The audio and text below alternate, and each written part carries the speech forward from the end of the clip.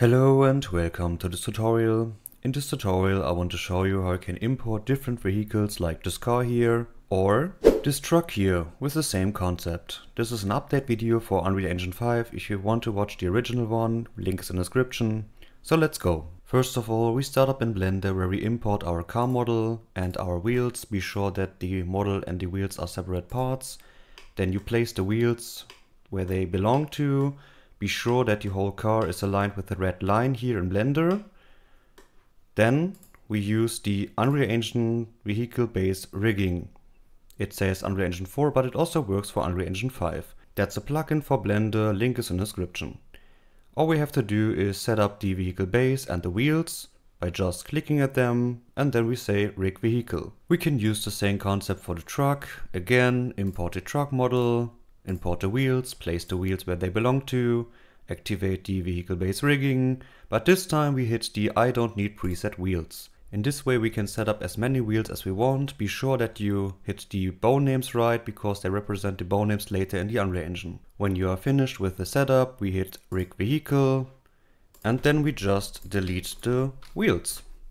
We do the same thing for every vehicle, so also for the car. In this way we can customize the wheels later in the Unreal Engine.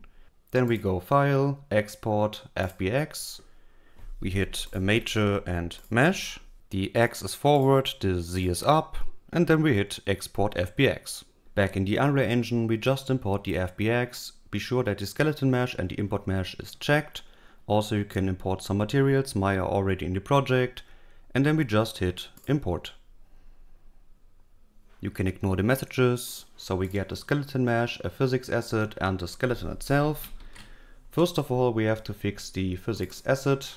Let's open this up and we can delete the default one. Then we go to this options here and say show all bones.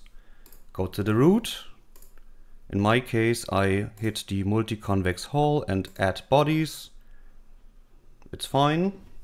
Then we check all wheels, select them and hit the sphere and add bodies.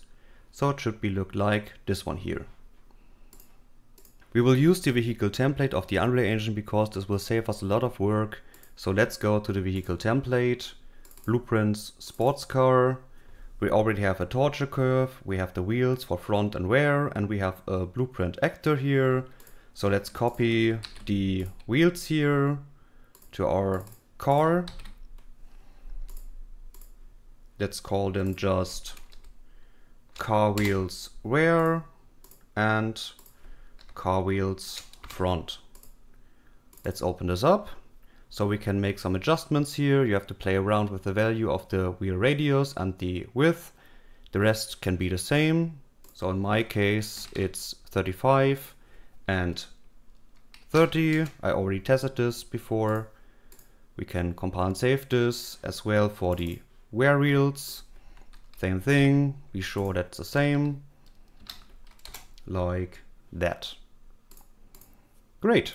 Next we need an animation blueprint, so right click, animation, animation blueprint.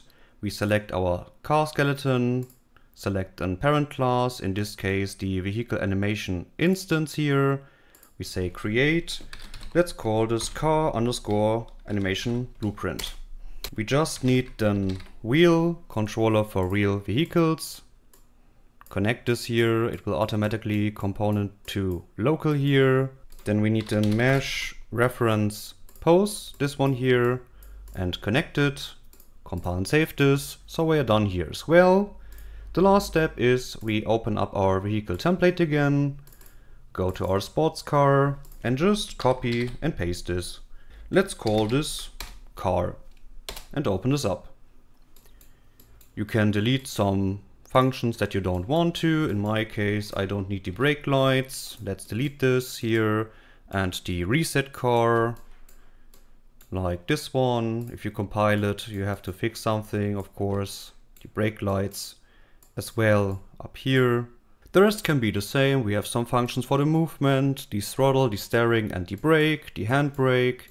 We can look around with the camera here. So let's go to the viewport.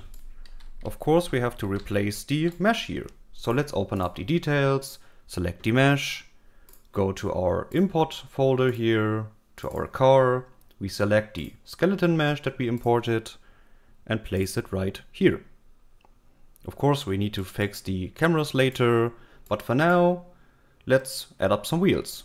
In my case, these are static meshes from a content pack, link is in the description, so select this, we select the mesh and hit add static mesh. And then we just, of course, copy and paste this, that we have 4 wheels. And then we just select the parent socket here for the rear left, the rear right, the front left, and the front right. As you can see, we just have to rotate them for 90 degrees. These here are minus 90 degrees, so select them, minus 90. Looks fine. Let's select the mesh again and change the animation blueprint to our car animation blueprint here. Let's go to the vehicle movement component because we have to make adjustments here. This will be the front left, the front right, the rear left, and the rear right. Of course, we can select the car wheels front that we created, as well as the car wheels rear here. The last step is we go to our mesh again, scroll down to the collision here, go to the collision presets and hit custom. Be sure that world dynamic is ignored. That's because of the custom wheels here. Compile and save this. Let's go to the project settings, maps and modes. We have the vehicle game mode here, the default pawn class, and let's set it to the car. Great, let's see if this works. We hit play. There's our car. We can control it. We can drive around with it. Everything works like expected. Let's do the same thing for our truck. The only different thing for our truck is the amount of the wheels, of course, and we set it up like we set it up in Blender. Let's go to the project settings again, maps and modes, select our truck and hit play.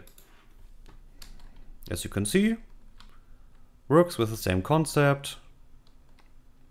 Great. So I hope you enjoyed the tutorial. If you have any questions, please let me know, and yeah, goodbye.